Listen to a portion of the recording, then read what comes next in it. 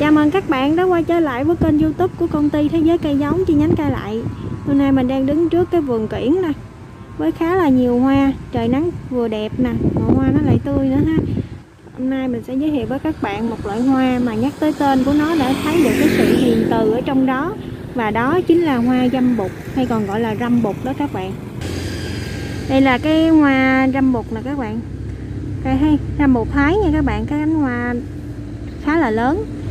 Và có nhiều trường hợp, có một số tài liệu ta nói là cái hoa này nếu mình chăm sóc tốt, có đủ điều kiện dinh dưỡng ha, thì nó có thể đường kính của nó các bạn, nó thể kéo dài tới gần 15 cm, khá là lớn đúng không ạ? Và cái hoa này thì nó mọc ở những cái mép lá như thế này đây. Đây các bạn thấy mọc với cái mép lá, và nó chỉ mọc có đơn lẻ một cái thôi ha, không có mọc thành chùm, nhưng mà chỉ cần một cái là các bạn đã thấy điểm nhấn của cái cây hoa này rồi đúng không ạ? Rồi bây giờ mình sẽ quay các loại cây khác ha.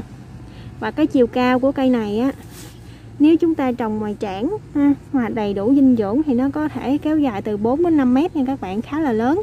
Tuy nhiên nói vậy thì trồng chậu có được hay không? Thực tế thì chúng ta trồng chậu vẫn được nha các bạn. Thì trồng chậu thì chúng ta cắt tỉa nó gọn thì chiều cao nó sẽ giảm lại ha. Nếu điều kiện ngoài trảng thì nó sẽ kéo dài lên ha.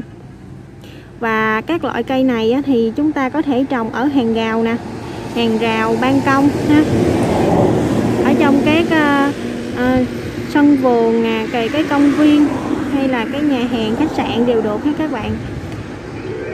Đây, đặc điểm của cái cây này á, thì cái lá này các bạn thấy nè, cái lá nó có phần xu hướng là nó rộng ra, nó mở rộng ở cái phần cuốn này ha, và nó thu hẹp dần về phần cái đuôi lá như thế này. Đuôi lá thì nó nhọn, và cái rìa lá thì nó có răng cưa hết các bạn.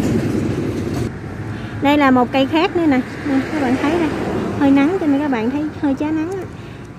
Rộng ở phần gần cuốn và nó thu hẹp vào cái phần đuôi ha. Phần đuôi thì nó có hình răng cưa. Cái điểm khá là dễ phân biệt ha. Và cái lá này nó mặt trên thì nó trơn bóng và nó xanh đậm như thế này, khá là đẹp mắt. Và điểm tô những cái bông màu sắc khắc sặc sỡ, từ màu hồng nè, màu hồng rồi màu đỏ, màu vàng, màu cam ha. Đây là cái bông bụp màu cam, đây các bạn thấy nè. Bông này chắc tầm nắng lên là nó sẽ nở rồi các bạn. Nãy sáng tưới nước nó vô cái phần nhị rồi. Đối với các hoa bạn, khi mà bạn trồng bạn hạn chế tưới vào cái bông như thế này ha. Tưới vào bông mà nó sẽ úng nước như thế này thì bông nó nở ra không có bền ha các bạn. Cuối cùng mình cũng quay lại cái bông màu hồng này ha.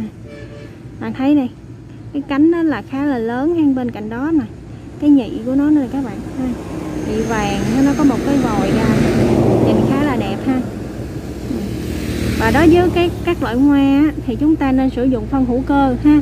Phân hữu cơ thì nó sẽ bền hoa, màu sắc nó sẽ tươi và đẹp hơn nha các bạn. Đây, về kỹ thuật trồng và chăm sóc cũng khá là đơn giản. Nếu các bạn nào thắc mắc thì cứ liên hệ số điện thoại đang hiện trên màn hình ha. Chào các bạn và hẹn gặp lại các bạn ở những đoạn video lần sau.